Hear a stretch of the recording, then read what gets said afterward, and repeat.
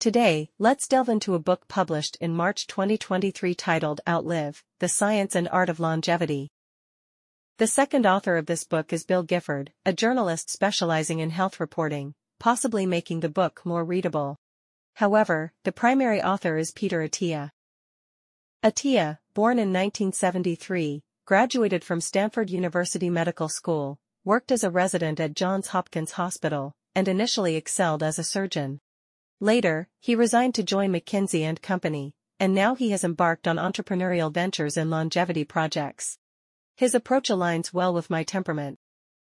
During his time as a surgeon, Attia once treated a 17-year-old who had been stabbed in the heart.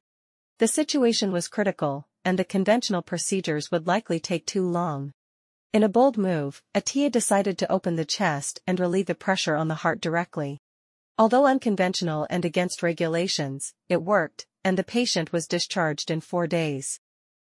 Attia not only possesses a keen sense of risk assessment, but also has a remarkable proficiency in mathematics. He once developed a mathematical model to precisely calculate the administration time for a severely leukemia-afflicted patient in the intensive care unit. 4:30 a.m. Following the model, the patient responded well, but Attia faced severe criticism from superiors for not adhering to the standard procedures. Events like this eventually led Attia to believe that people in the hospital were too conventional and resistant to innovation, prompting him to resign and join McKinsey. Initially tasked with medical affairs at McKinsey, they later noticed his strong mathematical skills and risk understanding, redirecting him to research financial risks. The surprising outcome occurred in the summer of 2007, when Attia accurately predicted the financial crisis. After the financial crisis, Nassim Taleb's The Black Swan gained popularity, discussing risk, but according to Attia, the medical field still lacks a comprehensive risk awareness. This issue is critical. In summary, Attia has returned to the health sector, this time focusing on longevity rather than disease treatment. I appreciate Attia's assertive intellectual attitude. Starting from first principles, he seeks to understand the essence of the matter and formulates his own opinions. If you can't convince him, he won't change, and he might even change you. Attia possesses not only medical knowledge and clinical experience, but also mathematical skills from his consulting background. A rare combination. However, these experiences alone don't fully showcase Attia's capabilities. The real testament to his prowess is this book. It's not just a guide on how to live longer. It's a revolutionary manifesto for the entire healthcare system. While today's healthcare system is undoubtedly advanced, Attia argues that it lacks hope. The last book we interpreted was Random Acts of Medicine by Jenna and Worsham, where heart disease was frequently discussed. One indicator we frequently used was the mortality rate within 30 days of patient admission. Regardless of the classification, the mortality rate remained above 10%. If the patient is fortunate, they may be saved through surgery. But what happens after being saved? What kind of quality of life is that? Perhaps they will live a few more years, or it could be just a few more months, with the illness still potentially recurring at any moment. For patients, what truly matters is not how skilled the doctor's surgical techniques are.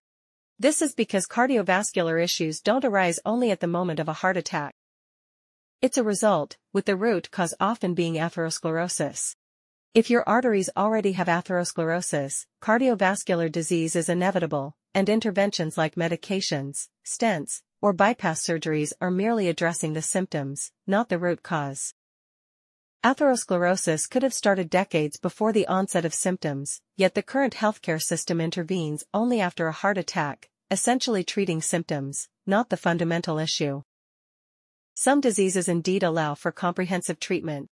For instance, a young person with a broken bone from playing sports, or someone infected with a virus or bacteria, or someone injured in a fight. Hospital treatment in these cases can lead to complete recovery. These are significant achievements of modern medicine. Modern medicine has studied these acute diseases quite extensively. Attia categorizes the history of medicine into 2 phases. The first is Medicine 1.0, symbolized by Hippocrates, the ancient Greek physician. Although Hippocrates separated medicine from magic and philosophy, Medicine 1.0 was still based on direct observation and experience, lacking a scientific foundation. Traditional Chinese medicine could also be considered medicine 1.0, with its occasional effectiveness, especially in orthopedics. No matter how intelligent or diligent a medicine 1.0 doctor is, they lack specific remedies.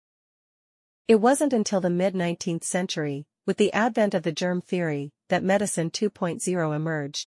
Applying scientific methods, medicine began a steady progression. However, the breakthrough that transformed medicine into a genuinely effective discipline came in the 1930s, with the discovery and synthesis of penicillin.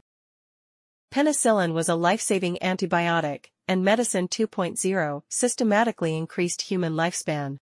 Combined with an understanding of viruses, disease prevention, and vaccine development, medicine 2.0 significantly improved human health. From the late 19th century to today, human life expectancy has almost doubled. However, the most significant contribution of 2.0 was antibiotics. The graph depicting changes in the death rate from 1900 to the present shows a nearly 50% reduction in mortality by 1950 compared to 1900. Still, removing deaths from the 8 major infectious diseases reveals that the overall mortality rate, represented by the white curve, did not decrease significantly, especially in recent decades. This indicates that the life improvement brought by medicine 2.0 primarily resulted from using antibiotics and improving sanitary conditions to control infectious diseases. In other words, over a century ago, most deaths were due to some acute cause, like injury or infection, which medicine 2.0 successfully addressed. Now, most people can live into their 70s or 80s, but they primarily die from chronic diseases, something medicine 2.0 struggles to manage effectively. Attia refers to the 4 leading chronic diseases causing the most deaths today as the Four Horsemen, paralleling the biblical representation of pestilence, war, famine, and death in the Four Horsemen of the Apocalypse. 1. Heart disease. 2. Cancer. 3. Neurodegenerative diseases, such as Alzheimer's disease, i.e., dementia in old age. 4. Type 2 diabetes. One of them may come knocking sooner or later. It's challenging no matter who you encounter. Despite vast resources invested annually in these diseases, modern medicine has made some progress, such as the effectiveness of coronary artery bypass surgery. Still, its impact is limited. While we hope new longevity drugs will enable people to live to 120, fundamental breakthroughs in addressing the Four Horsemen are essential. Attia believes that medicine 2.0's approach to tackling the Four Horsemen is fundamentally flawed, because it always intervenes after the disease has manifested. Take type 2 diabetes, for example. The American Diabetes Association standard is to diagnose and treat diabetes when a patient's hemoglobin A1C level reaches 6.5%. Doctors can prescribe drugs to raise insulin levels, lower blood sugar, or administer insulin directly. However, by the time diabetes is diagnosed, the person has already been unhealthy for many years. The same applies to the other 3 horsemen. How many people in this world are already unhealthy, but haven't experienced symptoms yet? This brings to mind Dan Heath's book Upstream, advocating for preventive measures rather than waiting for symptoms to appear. While Heath's book mainly focuses on upstream thinking in business and management, Attia's Outlive finally addresses upstream thinking in medicine. The emphasis is on intervening before symptoms appear, preventing, or at least delaying the onset of the Four Horsemen. Treating the root cause rather than waiting until atherosclerosis is severe to address the disease. Originally, Heath used a story, possibly from South African Archbishop Desmond Tutu, where 2 people downstream see children floating down the river. They rescue one, but as soon as they save one, another comes along. Eventually, one of them says, "I'll go upstream to see who is throwing the children in." Attia also presented a similar anecdote. During his medical school days, he dreamt of someone tossing eggs from a building, and his task was to catch those eggs. Sometimes he succeeded, sometimes he didn't, and the eggs broke. Attia thought, isn't this what doctors do? Patients come to me in a perilous state, sometimes I can save them, sometimes I can't. However, the crucial question is, who is throwing the eggs? Addressing the root cause is essential. Acute illnesses are accidental, occurring at any age, and Medicine 2.0 is adept at handling them. However, chronic Four Horsemen diseases are inevitable risks that come with aging, and Medicine 2.0 struggles to manage them effectively. After a certain age, the decline in health can be divided into three dimensions. A decrease in physical function caused by the Four Horsemen, cognitive decline, and deteriorating emotional well-being. These functions don't necessarily decline simultaneously. Sometimes cognitive abilities degrade earlier than physical function, and emotional health might start declining in middle or even younger age.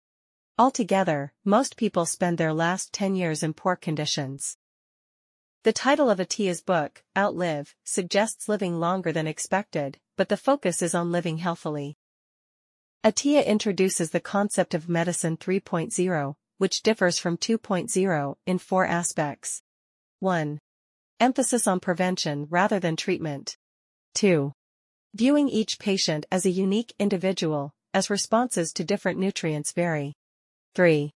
Intervening from a risk management perspective, rather than following fixed procedures. 4. Pursuing not only lifespan but also healthspan. The graph illustrates the current situation. The horizontal axis represents the average expected lifespan, and the vertical axis represents healthspan. Without medical intervention, around the age of 50, healthspan begins to decline significantly. While Medicine 2.0's interventions have a minimal impact on healthspan, they can extend lifespan somewhat in the final stages. The goal of Medicine 3.0 is to systematically shift the entire curve to the right. Not just prolonging lifespan but extending healthspan, and delaying the decline in health until the last few years of life.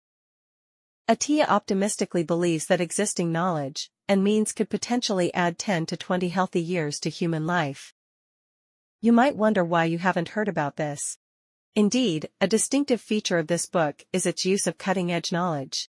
Attia's insights into nutrition, for example, differ from those of many nutritionists in the market. His research is extensive, drawing from 5 primary sources. 1. Systematic studies of centenarians. 2. Animal experiments. 3. The latest medical understanding of the Four Horsemen. 4. Understanding aging mechanisms at the cellular level. 5. Natural randomized experiments. Research in these areas is continually advancing each year, but few individuals can systematically consolidate the results and present them comprehensively. This book is undoubtedly a treasure trove of new knowledge. But Attia doesn't just stop at summarizing. He takes action. His health strategy addresses 5 aspects: exercise, nutrition, sleep, emotional health, and medication. We'll explore each one. In the next section, we will talk about the secrets of longevity. If you feel there is value in this, please like, subscribe to this channel, and leave your thoughts or suggestions in the comments section. Let's grow together and read more good books.